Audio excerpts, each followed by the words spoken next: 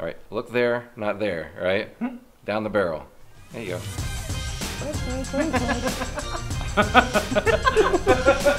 So traveling in Texas this week, I'm out here in Montgomery, Texas. Stopped by Plane Lady's house. Plane Lady is Christine and Tyler. They're building an RV10. And I understand in garage door number 1 here, we have a set of wings. They're being stored and nearly done. And then garage number 2, they're building a fuselage. So let's do a house call tour today.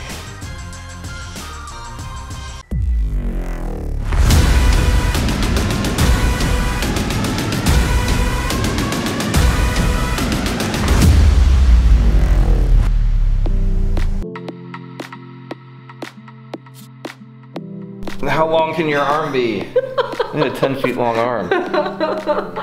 Alright, so as mentioned, Plane Lady here, which hopefully you guys are familiar with her on Instagram because she's like dominating Instagram and the RV10 build, but that's how I found her, and we actually had the opportunity to meet at Sun Fun this past year, so I got a hug from her then, but yeah, another passionate builder here, and how long has it you've been building now for? Just about 3.5 years, so. 3.5 years. You and your husband Tyler. Yep. And what made you decide to go after the RV10, which is the most complex, I think, kit you could possibly build in the market, because it's a 4-seater and it's a lot of metal, right? So it is. It's a big plane. We had originally thought about buying a different plane actually when we first went to our first Oshkosh in 2018, and we were all set. We were gonna create a flying club and have this other plane, and then we saw the 1 Week Wonder at Oshkosh, and we were just really enthralled with the whole process. And it's actually funny, if you go back and you go watch the time lapse, you can probably see Tyler. You're in there. Like several times, just watching everything. And suddenly it got us talking. We're like, you know, we're smart people. Like, I think we could do this. Yeah. And then so suddenly it was, all right, let's go and check out the different, you know, experimental options. And we climbed into a couple different planes, and we got into the 10, and it was just one of these like, this works. Like, I like this. I think we can do this. So awesome. And there it is. Well, we're gonna walk around their project, give you some of the highlights of their experience so far building the RV10. All right, so Christine, I'd like to ask everybody how they progressed through their kit, and how did you guys get started? What was the first component or the sub-assembly that you guys built? The vertical stabilizer was the first part, and it's funny now because looking back at the time, I remember being sort of terrified, both of us, that we were gonna do a bad job or whatnot, and now you look back and it's like, oh, that was so easy. Like, what were we all worried about back then? And so did you build that here, or did you do that some class somewhere to No, everything's here. We did not do any classes before we got started, but what we did do is we got the practice kits. And I mean, that I definitely would recommend to anybody doing just in general, because even if you do a class, I think that having the practice kits to get to know like your own tools and your own setup in your own like workshop, it was really helpful, and helped us figure out like different little things when you're learning. Like, just because the rivet gun can get set to 90 psi doesn't mean that you should use it at 90 psi. So, you know, it's again a learning curve. You're starting from scratch, but you know, you do that when you're flying even, right? You don't get into the plane and expect to know how to fly it right away. So you mentioned sample kits. Are you talking about the light box kit or the toolbox kit from Vans, or? There's an airfoil kit that we use. I can grab one even and show you later, but it just looks like a little mini wing with a trailing edge and everything. And then they have a couple of things where you just work with some aluminum angle and 2 sheets. And what is it? There's I think like there's a cell phone holder you can get from like Cleveland Tool. There's the Vans light box. There's a toolbox kit that they have. So there's lots of different options, but I think it's really just about getting used to, again, like your own tools in your own workshop and practicing things. I think I say it this way: it's a lot cheaper to replace the practice kit than it is to replace airplane parts. All right, Christine, so one of the things I do like to showcase when I'm visiting, doing a house call, is the unique build tables or tools, or just the work area environment, which we'll shoot all the way around here. But you guys built a really nice work table on wheels, and just tell us like 30, 60 seconds about the design and you building it, the construction. It was the first thing we built for the plane build, is knowing we needed to have a good space to work on, and I'd seen a couple designs that I liked, but the big thing for me was wanting to make sure it was wide enough for the two of us to be able to work on the same side and not like kind of get in each other's way. You know, nobody works like this. You gotta have the space to sort of spread out, and it's worked out really nicely to have the two of us out here working together. And this is all wood construction, and you got it on locking wheels. Yep. So it makes it really easy to move around and put it wherever it's convenient, and the legs even fold up, so if I ever need to just get it out of the way completely, I can do that too. Yeah, show me under there real quick, because I think that's a really unique idea that you've got set up here to be able to collapse. Yeah, so we've got the carriage bolts that go there in the back and here, and then if this pops out, it's just sitting on there on a little metal strap, and so you can knock this out, and then the legs will both fold up, and it'll tuck in completely underneath there. So it acts pretty much like a typical store-bought collapsible table. It's not bad for my first time building a table. Yeah, very nice, very nice. Thank you. So being that you guys are building one of the most complex kits out there, what was the tool investment? What does that look like for this build? Or is it pretty basic still? I think, it depends. Like, are you buying used or new? We went and bought a new, like, complete pre-packaged deal.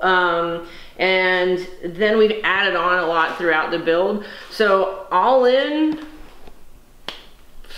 4,000 to 5,000 maybe on it. Some of it is, again, even as dumb as, like, we had to buy the compressor for the different tools. We didn't have the air compressor, or we didn't have a bandsaw or a drill press. So there were things I was like familiar with, but we didn't actually own one. Right. So some of these, more basic tools, and then you get into all the different stuff like the rivet gun, and then are you getting the squeezer, and then are you getting the DRDT2 versus the C-frame, and all the different like dimple dies and drill bits. It's a lot of different things, even here getting the right angle drill here to help get us into some of these tight spots. We're trying to just use the Panhandle there, just wasn't gonna work. So you just sort of keep adding as needed, and it's a lot, but I think it's kind of a thing of if you have the ability to do it, to be able to get the tool that's going to make the job easier, which is going to make you want to keep building. Because I think if you are fighting yourself because you don't necessarily have the right tools, that you're hindering yourself, right? You're going to get more frustrated, or you're going to maybe mess up or whatnot. So having the right tools to do everything I think has been really helpful. So it's budget to add tools like throughout the process, I think. But you're talking about literally starting from zero and not ever building anything, working with sheet metal before. So. Oh yeah, that's the thing. So again, like the metal snips or anything, like not having those. I think if you already have somewhat of a garage, you're in a better spot. Like we have friends who already had some of the different like tools and everything that they needed. It's just for Clecos. You need a lot of Clecos, so even just getting that, if you don't, you don't build with metal normally, you're not going to have any of those. So it just sort of depends on, I guess, what you start with, and going from there.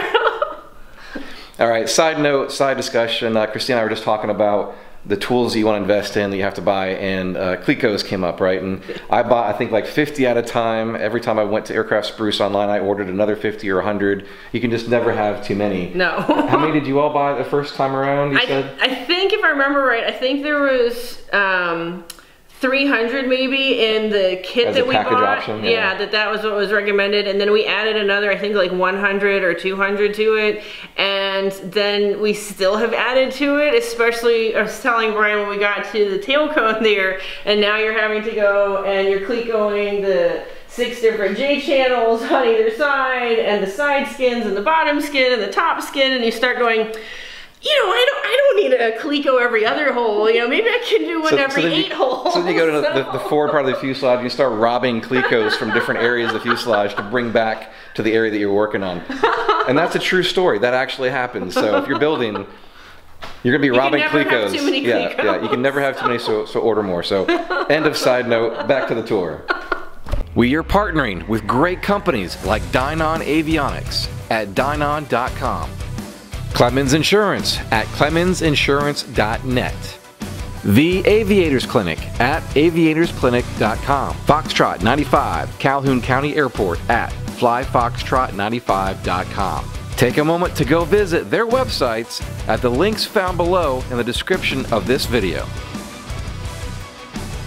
And visit our website at ExperimentalAircraftChannel.com for events, our video library arranged in easy-to-find playlists on specific topics, affiliate products, aviation merchandise, and so much more.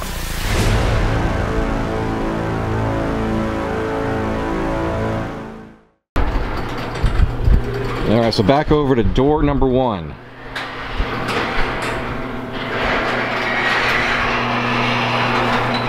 So, in this garage, behind door number 1 is wings and the cabin cover. And the cabin cover. Yep. So you went from just the order of operations, the tail straight into building the wings, correct? Yes. Yep, from the M kit to the wings. So, and we've got those in here because the fuel tanks aren't done. They're not mounted to the front. Since they're not mounted to the front, we don't have the leading edge mounted to the front because then it would be like cockeyed sitting in here. So those parts are all off and it's just sitting there on the spars.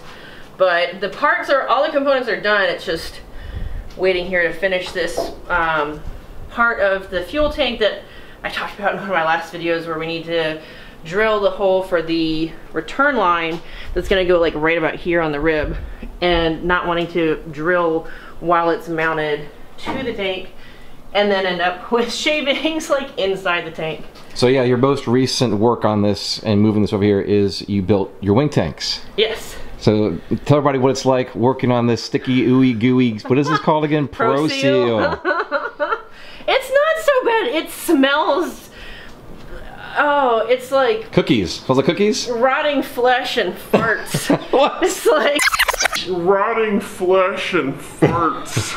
What? It's like, I mean, it's like the most heinous smell you could possibly imagine, and that's about it. Wow. But you will go nose deaf to it, so it gets better, but it's not so bad. It's really, and because I think you get to use it a bit with the trailing edges that you work on, you know, you can use that to kind of as like a dry run to get used to how it works and working with it, but it really wasn't terrible. So other than the stinky fart, flesh-eating smell stuff, what was the more enjoyable part of building the wings for you guys? I think just being so much more comfortable because you'd already finished the M kit there, that by the time you got to the wings, you had a lot more confidence, and then part of it, like the repetition can sometimes feel a little bit monotonous because you're doing everything twice, but at the same time too, it's like you get into a rhythm, and so we were able to knock out some of this stuff like really quickly because, again, the confidence level, and you already know what you're doing, you're just continuing on and doing it over and over and just can really knock it out of the way quickly. Yeah, there's lots of ribs here to yeah, cleco and drill into place, right? Yep. Exactly, and then with the skins and everything. So actually, I joked that it was countersinking hell trying to go and do the countersinking that you need on the flanges of the spars, because you're not only going the whole way down, but you've got to countersink it different ways depending on what's attaching. So you're countersinking it to receive dimpled skin, you're countersinking it to receive dimples for the screws that will attach the fuel tank to it, you're countersinking it for where the access panels go on the bottom. So it can get a little tricky, but I think especially if you take the time to go and figure out like what all goes where, especially coming at it as a first-time builder. Once I understood how everything was going to fit together, I think that helped make it a little bit easier to understand why it was getting countersunk the different ways. But it's a lot of holes to countersink. Holy Van's aircraft, right? Holy Van's aircraft. Holy Van's aircraft. All right, inside garage number 2, where it's air conditioned and dehumidified. Yes. We have a canoe. It's Texas after all, so. This is the canoe stage of building an airplane. So what is the very beginning of the fuselage build? Where do you start with on the fuselage? This is unique. I don't know. Where you've got a tail cone, which is separate. Correct. Right. Then you have the forward fuselage. So you have to build those separately. From here back was all the tail cone. So right here where this bulkhead is all the way back, that was the tail cone. So everything from here forward was all in the fuselage kit. And gosh, I don't know, probably starting around the spars if I had to guess. And then I remember after that, then you built from one of them, the forward when you went forward and got the firewall and then that bottom skin in. And then you went from the aft one there and did the bottom skin on the bottom. And so that was neat to have it standing vertically in the garage. So the height clearance was nice to have the extra space there to be able to stand it up and work on it, because it's, I mean, about as tall as I am to get it to stand upright, so, and then have it elevated. And this is a typical home garage, roughly 20 by 20? Yeah, 2-car garage, nothing crazy about it. I mean, I don't know exactly the size, but I mean, there's no real, there's a teeny extra bit there for the workbenches to go, but it fits. So it just, like, there's like maybe 2.5, 3 feet between the door, and you got another 2 feet between the corner back there. Yeah, exactly. Got some. I can still have some more room even to push it back a little further if we needed. So as long as you leave the rudder off of it for now, you should be good. Yeah.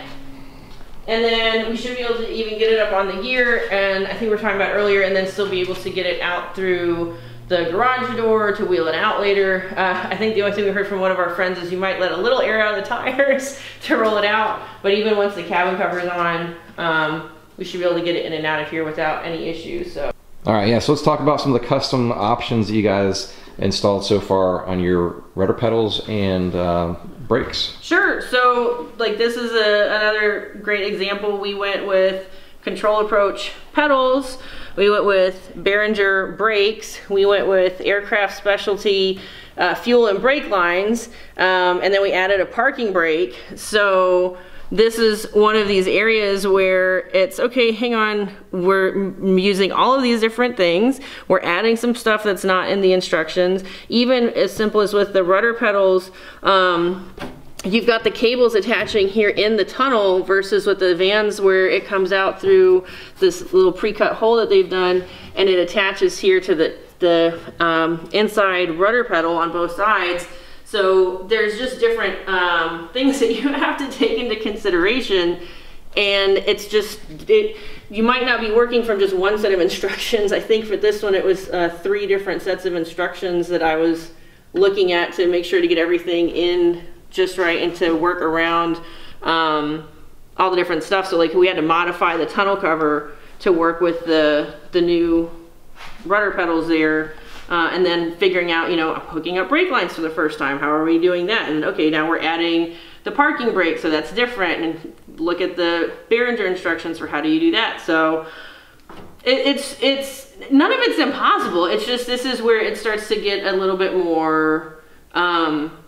You can make it as hard as you want, right? I guess that's kind of the way to do it. It's like you can stick with just stock and stick with the instructions, and it is probably much more clear cut and straightforward.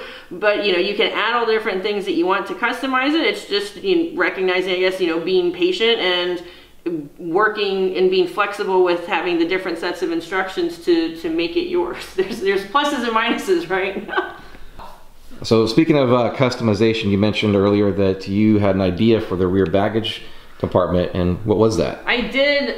So one of the areas that a couple people have talked to us about is being able to access the bolts that attach the steps here in the baggage area, and that sometimes you might have to replace it or upsize it or whatnot. And so the instructions in vans talk about putting a number 30 pilot hole in the bottom skin, and then the idea is that then you can upsize it and get access from underneath there through the bottom skin to get it out if you need to. And so we talked about and weren't really sure we wanted to have a hole there in the bottom, and so we're talking about, well, what can we do on the top?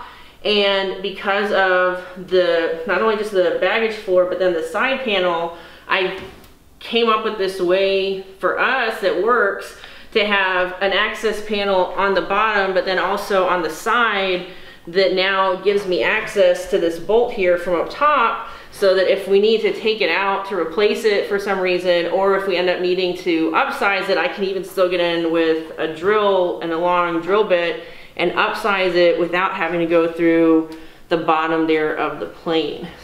And for people who aren't that familiar with the RV10, what are the engine option? and which direction did you take as far as sourcing that?